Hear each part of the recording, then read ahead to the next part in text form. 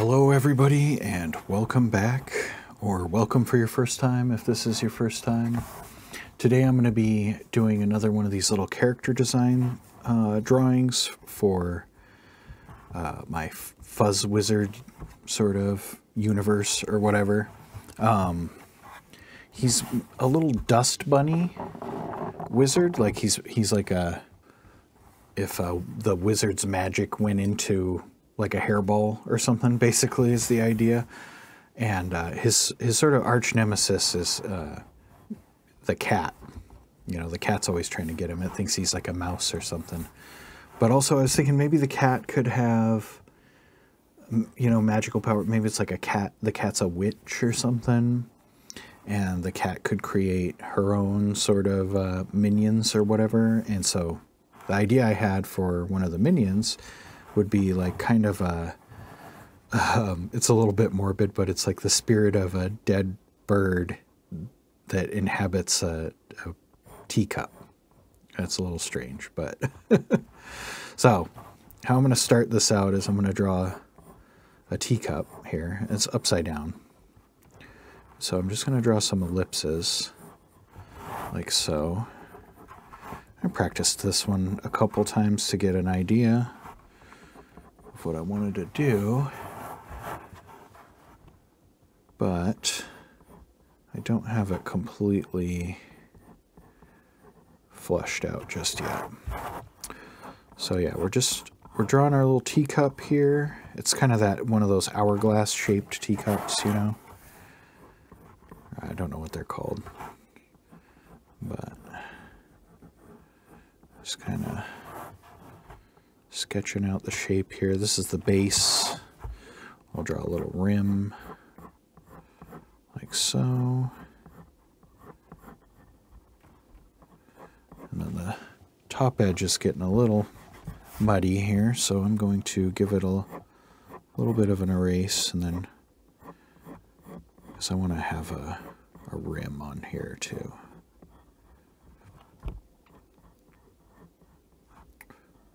Something like that. We can have it curl in from that.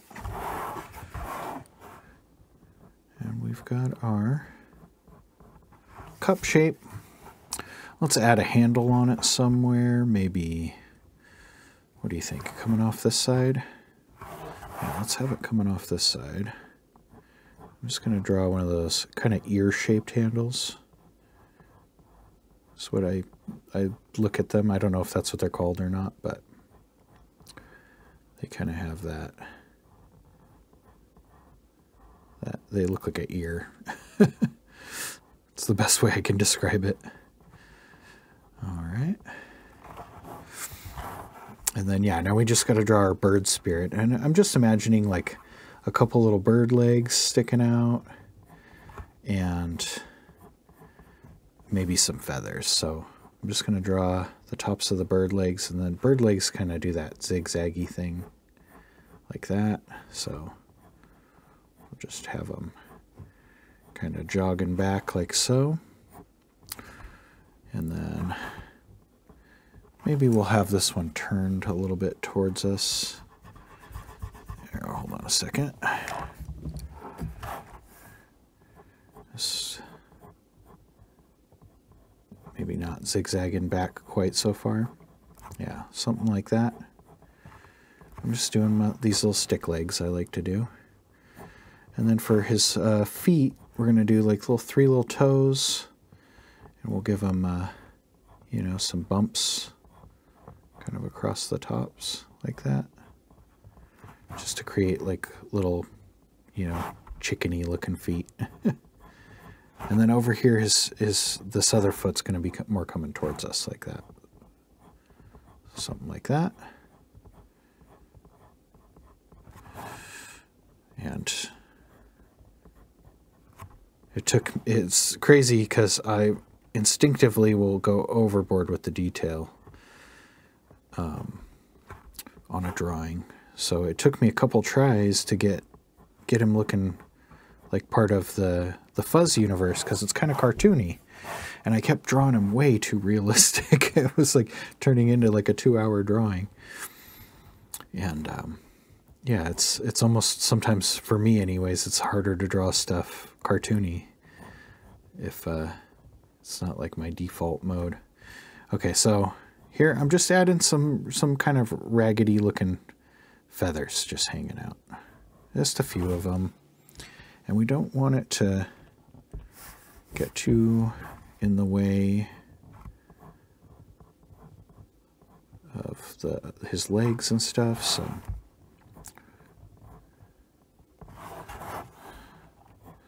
something like that.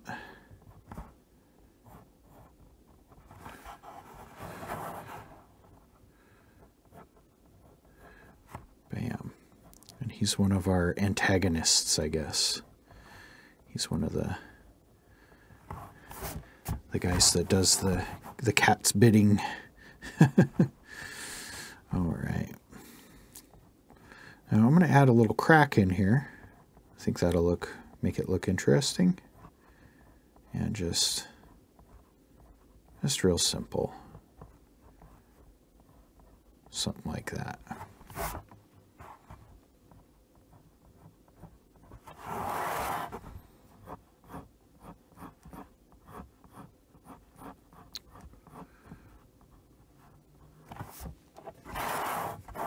All right, so there's our sketch. Let's give this a light erase real quick. And we will start inking. I'm going to start with the fine-nibbed fountain pen and just do an outline.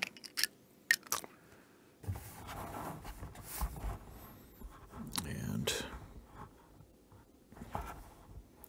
we will start on the teacup here.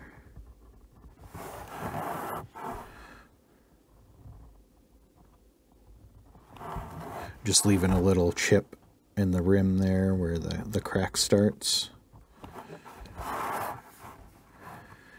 And I don't think I nailed the symmetry on that perfectly, but that's okay. This is a kind of a concept sketch. I want to make this into, I don't know if I said this already, but I want to make this into like a comic strip or a little zine type thing. And yeah, I want to just make sure that the characters aren't so crazy detailed that I can't, you know, redraw them multiple times. You know, I think that's part of the reason to make something cartoony, right? All right. It's a nice little crack. Let's add the line for the rim right there. And I'm going to add kind of like a, I don't know, a pinstripe or whatever. Just going around like that. And we'll line, oh, I'm already smudging, of course. I'll outline our handle here. It's okay.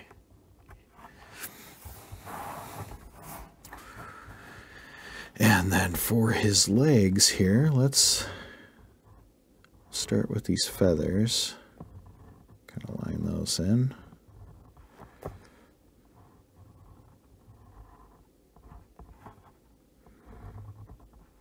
Give it a little bit.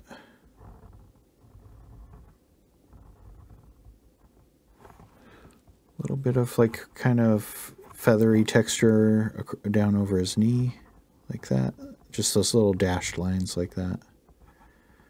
Looks good.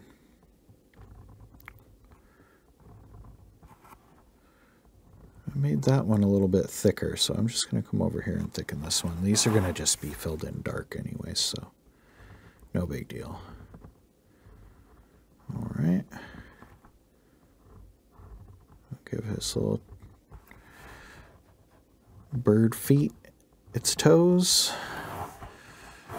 And you can even do it, you can even just do a couple little bumps like that in the straight line, and it looks like it's got, you know, a claw and a little bit of meat.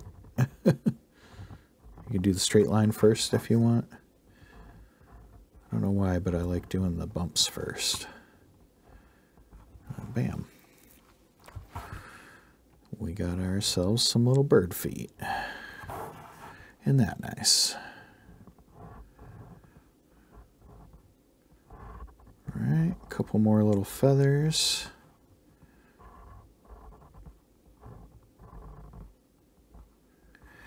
Hanging out like so.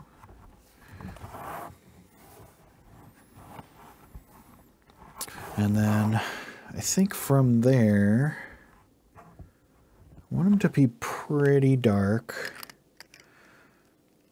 I'm just going to come through with a brush pen. I got this finer Pentel brush pen, and I'm just going to, because I want this all to be pretty much just solid black. So just going to come through, fill that in. That way it's not going to bleed through the page. Because if I work that fountain pen to make solid black on the page, it's gonna show through the back side of the page pretty bad. And then for here, I'm going to leave a little bit of a highlight like that, and just kind of make like a little dark, like a circle. Just kind of filling in the leg there. And then I'll come through here in a little bit with some hatching and finish this off. This is just to kind of fill out the majority of the space there with the blackness. And these Pentel brush pens are amazing. If you have never tried them, you can pick them up for $5-6 online. And they are worth every penny, because you can put down a ton of ink and it doesn't like bleed through the paper. It doesn't, you know, dries quickly. I think this one's waterproof. It said it was pigment based. It's usually pigment based. Well, correct me if I'm wrong, but I think pigment based usually means it's waterproof. So, but I very well could be talking out my neck. Who knows? Who knows if the things I say are true? All right. We got his little legs drawn in and most of that black filled out. All right, we're going to put this away. Oh, careful. And we're going to grab our extra fine pen right here. This is where we're just going to grab these little edges and just start just hatching them in.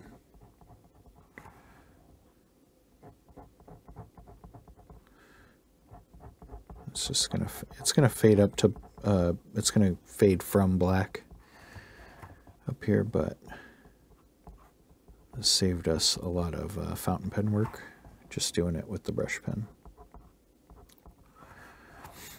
And we can come through and add some little, you know, little bits like this real quick. Just little stray, whatever the little bits on feathers, you know, the little hairs that make up the feathers, whatever those are called. I don't know. I got no idea. Something like that. Just hatch that in a little bit there. Something about that is just not, doesn't look right to me. Maybe it's just too much highlight on that side. Yeah, that's better. All right, so now we're going to come through and shade in this cup. Our light source is going to be coming down from this direction, so we're going to have a highlight kind of right here on this surface, and then a smaller one down here. So we just want to make sure that we get our, you know, shadows and highlights and stuff, and I'm just going to kind of avoid that crack there. It's not super realistic, but it's going to give it some contrast so it still looks like a crack. And yeah, we're just going to come through here and we're going to do something like this and just start getting more and more intense with our hatching as we come back this way. You can leave a little edge light there if you want. Something like that. Looks pretty good. And we'll do a similar thing down here. And I'm just following the contour of the cup, like so. And then we're going to leave we'll do like just a little bit of hatching there, maybe like a couple dots, and then maybe just a few hatches up that way. That way we get that nice little highlight right there. And same thing down here. So this side is going to be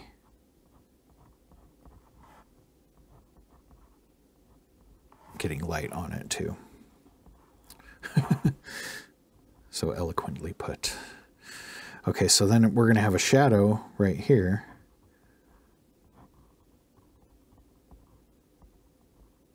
Like so. And then we'll just grab that little edge right there. The crack is gonna kind of disrupt things a little bit here. Yeah, something like that. That looks pretty good. Maybe I wouldn't do those dots along that edge of the crack there, but you do that on yours. I'll leave them on mine because it's you know, ink and it's permanent.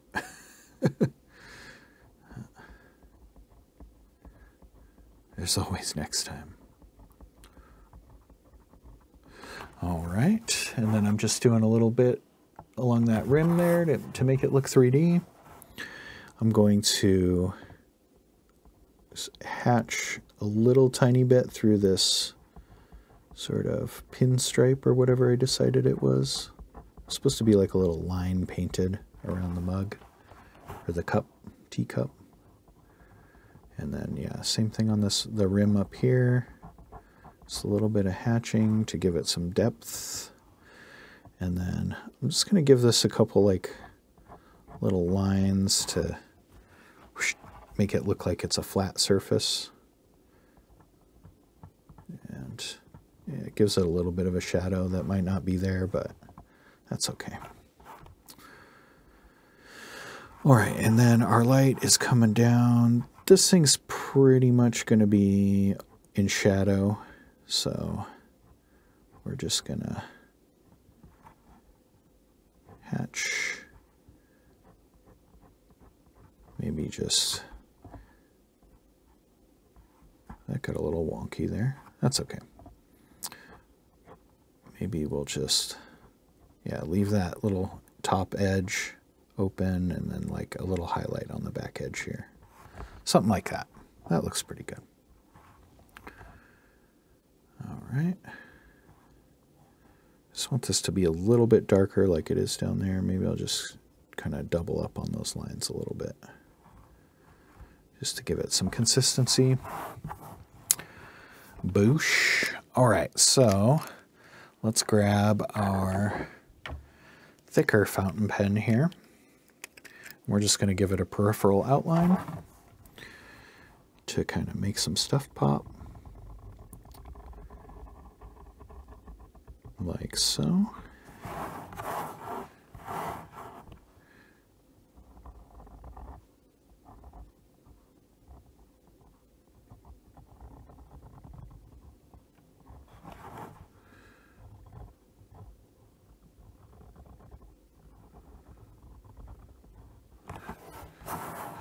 Do something like this. Grab that line. Oh, that got juicy right through there. That's okay. Something like that. It's solid black across the bottom, so we really don't need to do anything unless there's a couple little blank spots there, so do that. Fill that guy in.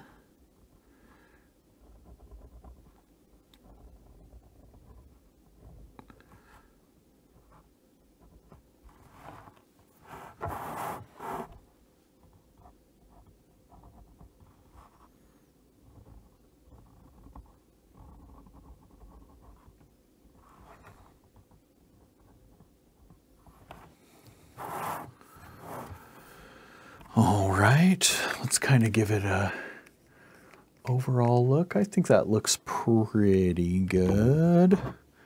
Maybe just a little bit of cross-hatching just through here, like this.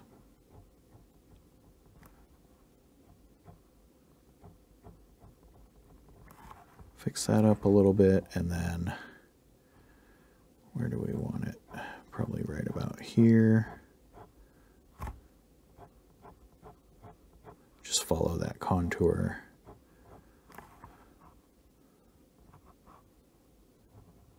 Feel like that edge isn't quite right. Doesn't have enough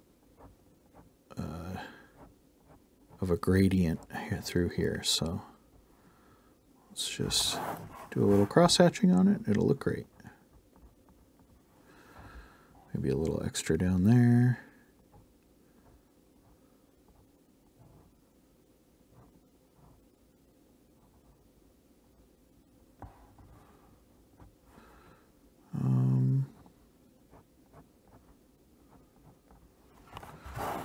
Something like that. Yeah.